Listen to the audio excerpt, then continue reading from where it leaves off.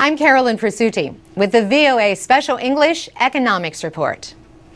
Unrest in North Africa and the Middle East pushed oil prices back into the news. Prices rose at their fastest level since 2008. Libya is not among the 10 largest oil exporters. But the rebellion against Libyan leader Muammar Gaddafi reduced production, affecting the global market. In March, oil prices rose above $100 a barrel. Prices went above $145 a barrel in 2008.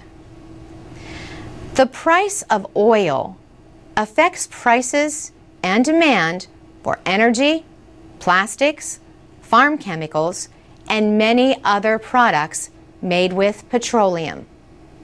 During the last week of February, Americans paid the second biggest weekly increase in gasoline prices in 20 years.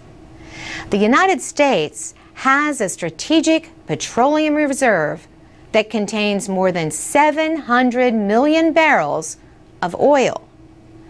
President Obama could use some of this emergency supply to help ease fuel prices. But intervening in the market could hurt oil production in the United States.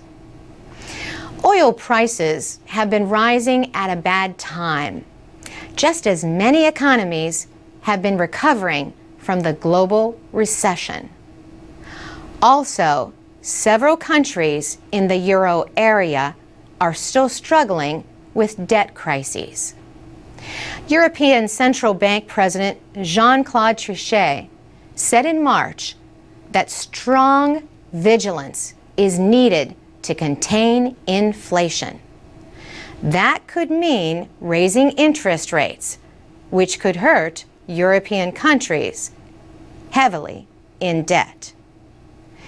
In the United States, higher fuel prices come just as General Motors and Chrysler show signs of recovery after their reorganizations. American car sales in February were 27% higher than last February.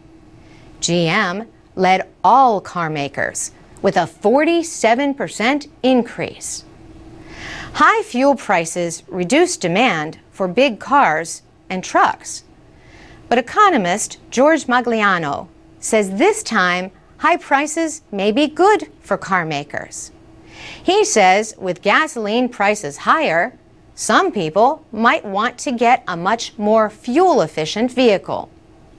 He says gasoline vehicles get 25 to 30% better mileage today than they did 3 or 4 years ago.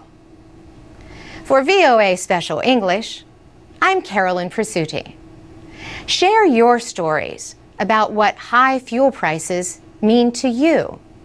You can comment at voaspecialenglish.com or on Facebook at VOA Learning English. You can also download podcasts on our website and watch videos on our YouTube channel at VOA Learning English.